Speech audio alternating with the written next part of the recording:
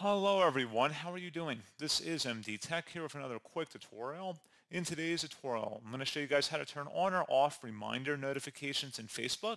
So basically, if you're tired of seeing reminders for birthdays, events, or other notifications that may have passed that you really aren't interested in today's tutorial, I'm going to show you guys how to make that adjustment. And without further ado, let's go ahead and jump right into it.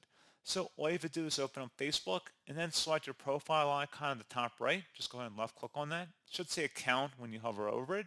And you want to select settings and privacy. Underneath settings and privacy, select the settings button. On the left side, underneath preferences, you want to select notifications. And then on the right, you want to go down and select reminders. Go ahead and left click on that. So these are notifications to remind you of updates you may have missed. You can go ahead and toggle these to the on or off position depending on your preference.